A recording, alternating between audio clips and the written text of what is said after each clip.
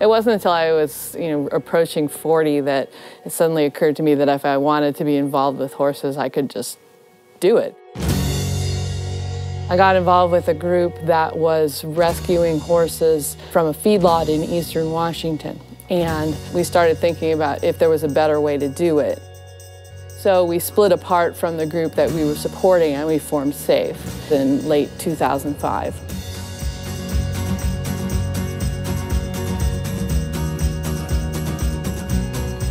We don't rescue a lot of really, bomb-proof, healthy, sound horses. We take in a lot of horses that have faced challenges in their lives.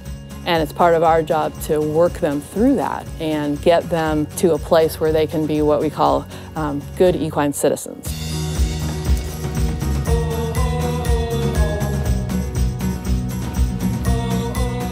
We have 28 horses at any given time. There's a lot of work that goes on in caring for them and rehabilitating them and retraining them and so forth.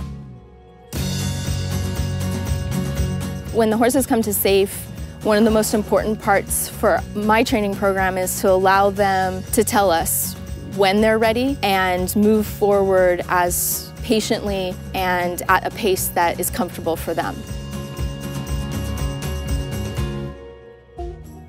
They need to get used to their environment, they need to get used to the sounds and the space and the other animals, and they need to get used to you as a person. Just like people, they need love and they need a home and they need a family and a life. There's nothing wrong with them that a little time and tenderness won't heal. On intake, the first thing is they need to be healthy.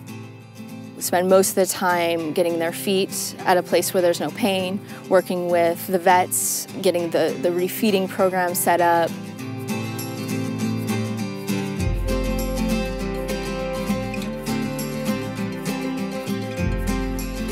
So taking into consideration which horses have been completely starved, and we need to slowly introduce a good, maybe complete feed like Equine Senior, where we have to slowly just introduce their gut to food in general and hay.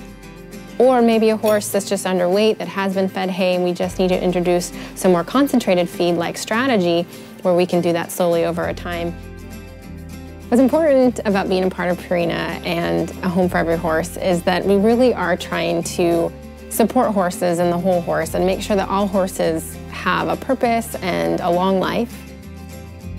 I really have seen the difference that Purina feeds can make in horses. I've really seen horses go from barely surviving to beautiful horses that have done many different things with their lives and have new owners and give back in so many ways.